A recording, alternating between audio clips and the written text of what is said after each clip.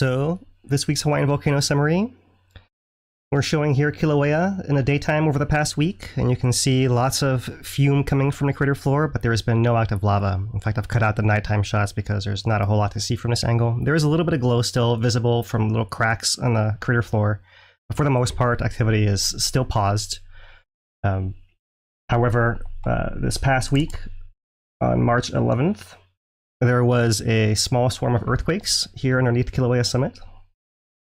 And there is the largest mapped extent of any map that you can find online. This is from the USGS website, showing all the very small events underneath the southern and western edge of the summit near the lava lake, and also looks like a little bit trailing off into that upper southwest rift connector, possibly, if this is reliable here.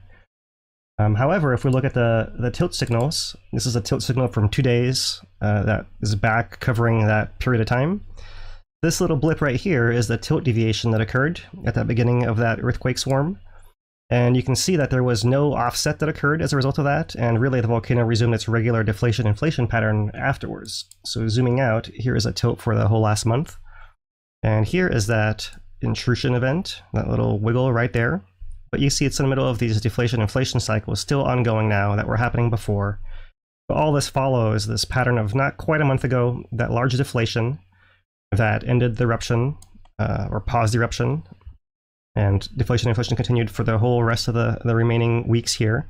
And here we have this large inflation that was starting at the beginning of last week's update.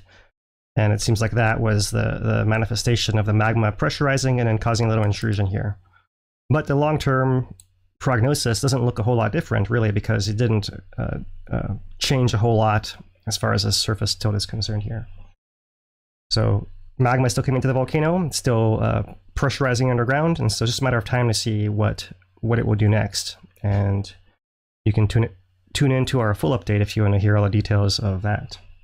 However, just to finish off our summary here, Mauna Loa has been downgraded today from advisory or yellow alert codes to normal and green on the 16th here. It's been 3 full months since the end of the Mauna Loa eruption, and it ended back in December 2022.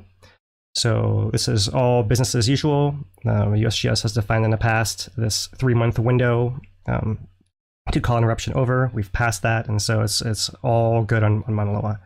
Mauna Loa is still inflating, but it's really lacking the earthquakes that would suggest that it's pressurizing to build to another outburst. So it's doing its normal thing. It is filling with magma. It's alive still, but no sign of imminent eruption on Mauna Loa, and thus the downgrading to green as expected.